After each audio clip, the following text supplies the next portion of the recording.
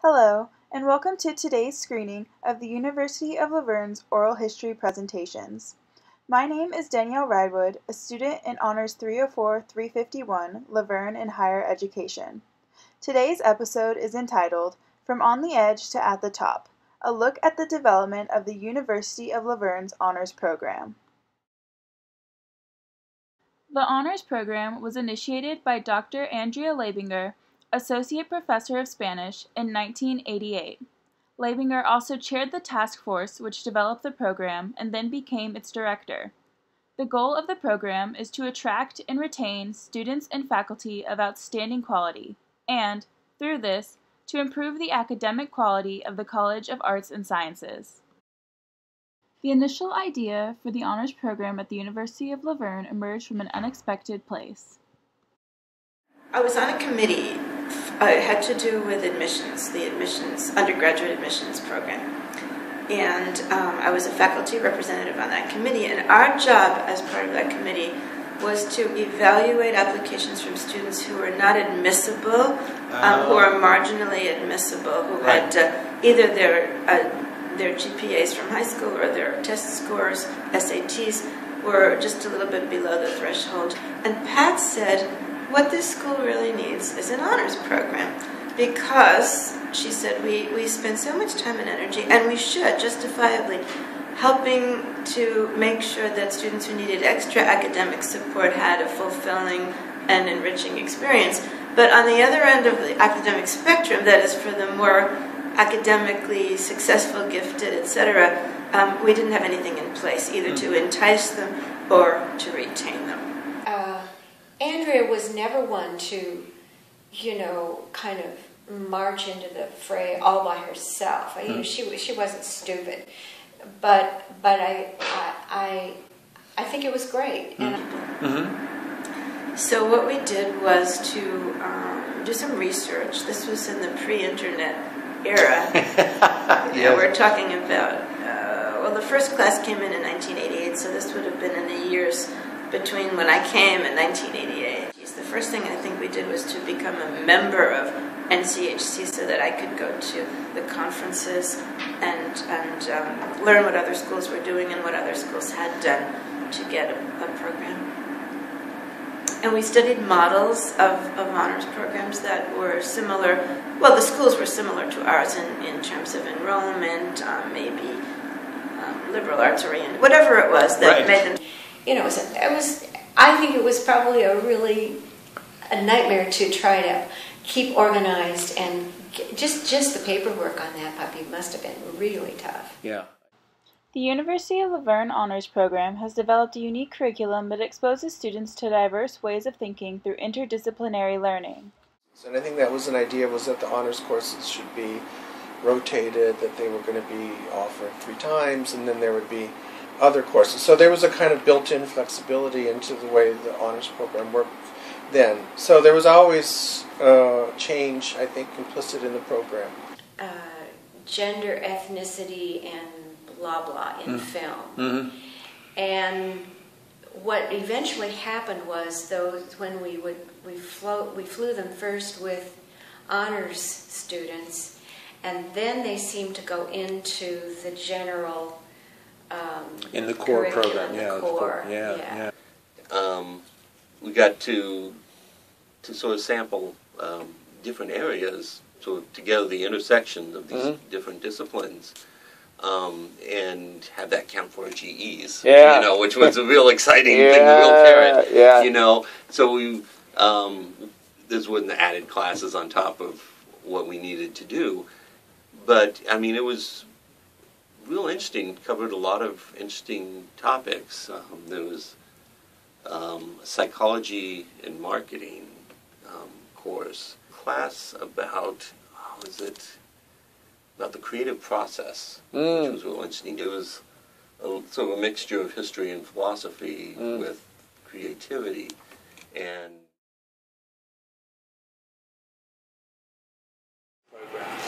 I think, those team teaching experiences with Sean in the early days, kind of formed my sense of what a really great class is.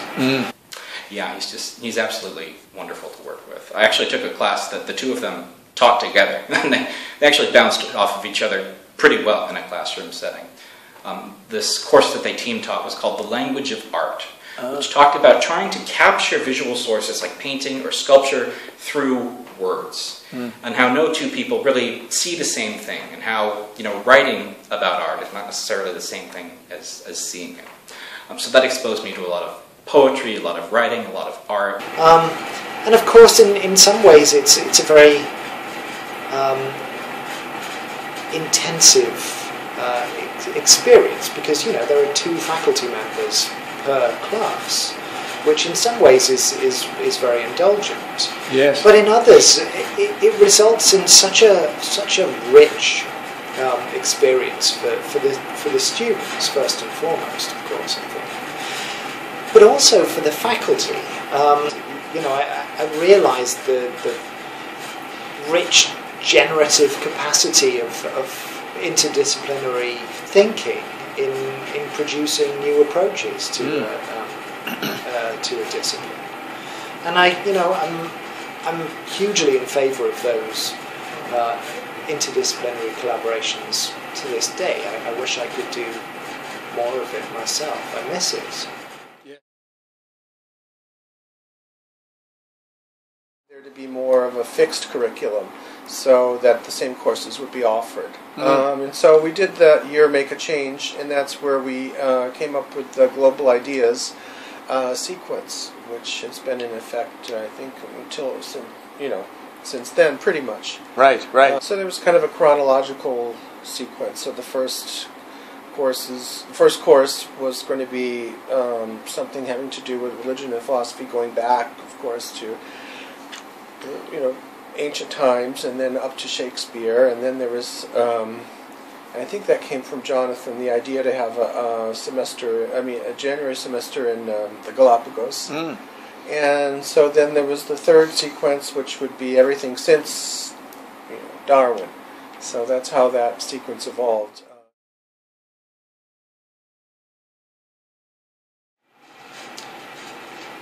But I think the main innovation that we came up with was to offer a travel component during the January interterm. And that's something that I've been doing in previous years on my own. I would run an art and architecture class for students interested in. During the summer, they have other obligations. Finding venues that are available for use during the summer is difficult because everybody wants to go in the summer, and because January is a time around much of the world it's cold. We decided to start going to the tropics. And right in the middle, Honors 102, is the scientific revolution. And so when Jeff was the first, Jeff Burkhart and Jay Jones taught the first class, Pablo and I taught the second class. And it's kind of passed around. Pablo's gone 3 times. I'm going to go again this January, so that'll be twice. But what we wanted to do was introduce students to the origin of how did evolution, the theory of natural selection, come to be. So we have the students read a book called The Reluctant Mr. Darwin. And we take them through not just the theory, though they do learn that, but we also take them behind, like, what is it from a scientist's perspective? What does cutting edge look like? What are some of the issues that scientists face, especially in that time, dealing with his Christian heritage and his knowledge of science and how they, didn't quite fit, and then how they did fit. Yeah. And so we take them through that, and then we walk them through the life sciences, including the theory of natural selection, and then we take them to the Galapagos and they get to see it. So it's one of my favorite, well, I have a lot of favorite classes to teach, but I do love it because the students get to learn about it for 2 weeks in the classroom, 6 to 8 hours a day, and then they go into the field and they just get immersed. And it's not a vacation. We get them up early and take them on hikes and take them swimming, and they get to see all this life themselves and get to see the finches and tortoises and look at different neck patterns, and it's fun. Now their worlds have been forever transformed by this incredible experience.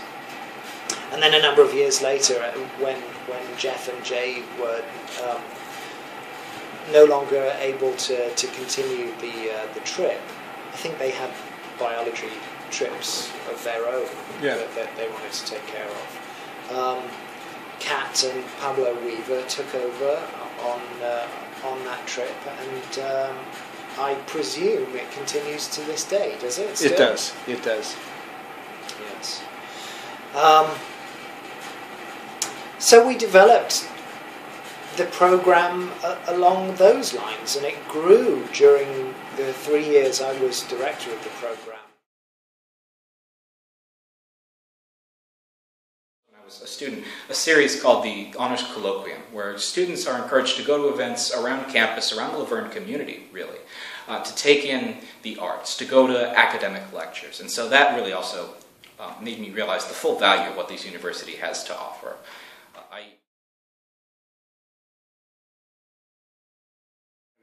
Take back the Honors 499 class from Barbara Jefferson. I mean, she gave it up, and she had taught a version of it called Searching for the Self, I think, where students were spending a lot of time, as I understand it, focusing on something that they hadn't enough time to focus on during their college careers. And there was also a component looking at the history of La Verne, I think. So I wanted it to be a little bit more contemporary, a little bit more, a little harder for the students, and it sounded easy in talking to a lot of the students. So I made it a group project class where at the beginning of the semester we brainstorm, usually most semesters we brainstorm political issues, and just any issues, social issues, I mean any type of like contemporary problems, locally or in the world, and they'll pick one, and they'll research its implications globally, nationally, locally, and then they'll identify a community organization that tries to address that issue, and they'll work with them, and then they'll do some sort of event or project that tries to either inform an audience in a moving and impactful way about the issue, or tries to actually like support the community organization. So it's a little bit more, I don't know, reciprocal with the world or to the world around them. I mean, the title is "The World is Our Neighborhood," so I think the course kind of bears that out. Being an honors student at the University of La Verne comes with many additional perks that aren't available to other university students.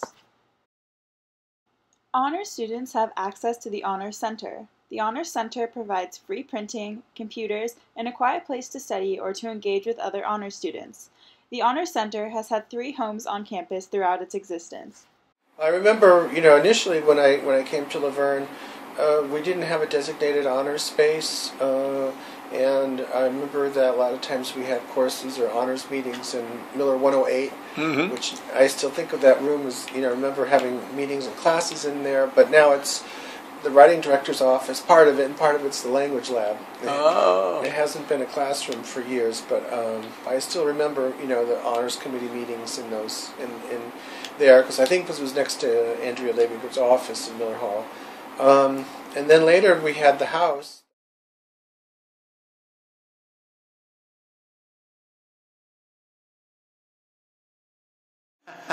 It's a small private house west of here. Right, but you must have pushed for it and asked for it. I pushed hard for it. Yeah. We almost came to blows between Loretta Romani's group and the honors program. There were three or four groups vying for that little property. And how did honors ultimately win? Oh wow! I have to thank one of my wonderful honors students, Mario Guerrero. Do you remember Mario? I do. Mario is personality plus, and he also was quite adept at technology, and so we put together this, it wasn't a PowerPoint, but it was something, it was like a PowerPoint presentation. We took photographs of the house in its current state, and then we kind of superimposed images of what we wanted it to look like and how we would use it if we were given the opportunity. And we outlined what our needs were, and we were super prepared. Wow. And I let Mario do all the heavy lifting because he was much more adept at using the PowerPoint than I was. And we got it. Wow. I don't know if the university owns it anymore or if it's a private residence, but it's been reconverted into a bungalow with a bedroom and a kitchen. And in those days it was it did have a kitchen, but it was classroom space. Right. So it was over there, and it was a nice space, but it was a little bit off the beaten path, and it was, I think, a little bit difficult to manage because you always had to lock it because it really wasn't on campus. And so if there wasn't somebody there, you had to lock the door behind you and always make sure that there was somebody there at all times who could open the door if a student wanted to use it. And it was a little bit inconvenient, I think, for the students to get out there. They did.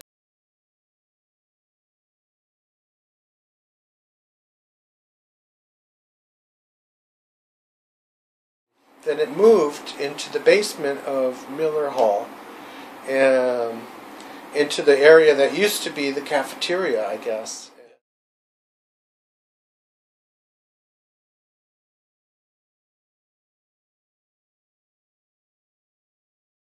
But then, since I, was honors director, it's moved to the library, and I'm sure that's a better space because it's open, all the hours that the well, more or less, I suppose. I mean, when I came in, this became the new honor space. Before it was a couple, I think it's fair to say, dank offices in the basement or garden level of Miller Hall. And those were dark and kind of gloomy.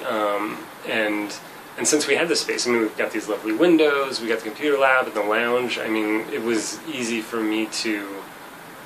I mean, I think actually it wasn't the expectation, but when Jonathan Reed sat me down with Chip and was like, what furniture do you want to order, or what tables do you want to order? I mean, that was just part of my incoming job, was sort of appointing the area to some extent. So I think that was just something that I continue to do. And I do it with my classes. Like, how can I tweak it and make it better? I mean, you saw in May we were moving furniture around to make the space a little more comfortable out here. I just think what I would like if I were a student. So, I had higher hopes for the social or co-curricular components when it started. I mean, I tried to have Thursday night dinners and Thursday night movies, but it's hard to get students to leave the comfort of their dorms and their cable TV and their not having to do anything or move anywhere to have what they want. So I stopped struggling against that, and the students who want to use the space get to use it. And it's easy for me to get microwave popcorn and coffee.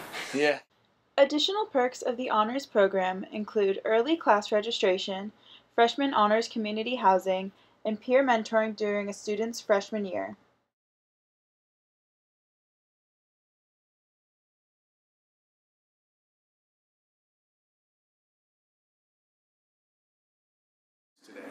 Do you know, in a way, I think, I don't know if you feel this way, but it was for the students, of course, that was always the primary goal, but a secondary effect was that it became exciting and fun for the faculty as well. I think so. It stretched us. Well, I know it did to me in ways that I could never have anticipated. I learned about other disciplines. I learned how they mesh together.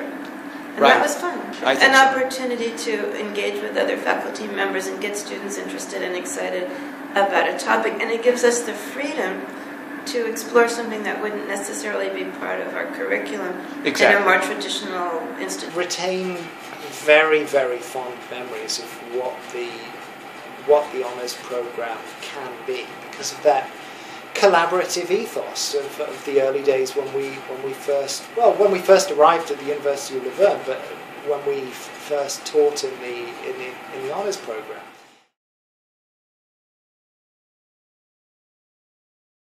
And that is something that I got really throughout the entirety of my time in the honors program at La Verne, this sort of cultural immersion. The honors program has given me so many great opportunities during my time at La Verne. I've met some of my best friends through the program, taken some amazing courses with inspiring professors, and gotten to spend 2 weeks in Ecuador and the Galapagos Islands, something I would never have gotten the chance to do without the ULV honors program. Jillian Hughes, class of 2018, Business Administration major. The honors program has allowed me to explore educational topics outside of my major. I have enjoyed having the opportunity to think critically with students in classes that offer unique topics and curriculum, something I would not have had the opportunity to do if I was not in the honors program. Rachel France, class of 2019, mathematics major.